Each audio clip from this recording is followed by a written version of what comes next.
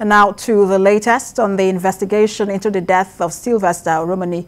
The coroner presiding over the inquest into the controversial death of an 11-year-old Dowen College student, Sylvester Oromoni Jnr., has dismissed the application of the Ijaw Youth Council Lagos chapter seeking to join the proceedings as interested parties.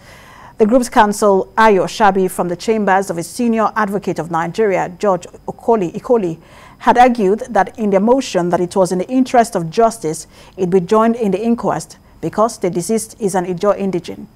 But after hearing the responses of other counsel in the matter, the magistrate Mikhail Kadiri ruled that IYC is not a necessary party as the interest are subsumed in that of the family of the deceased.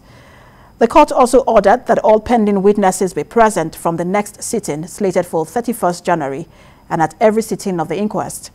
All counsel yet to file the depositions of their witnesses were ordered to do so by Tuesday next week.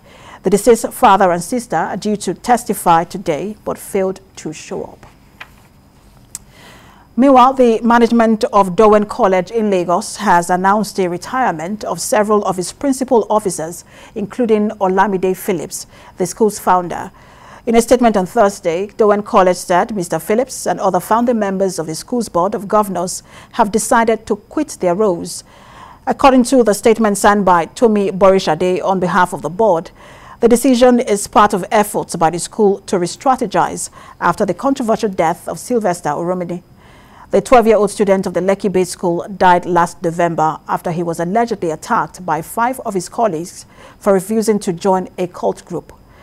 Dowen College, however, dismissed the claim, alleging that the boy sustained injuries while playing football with colleagues.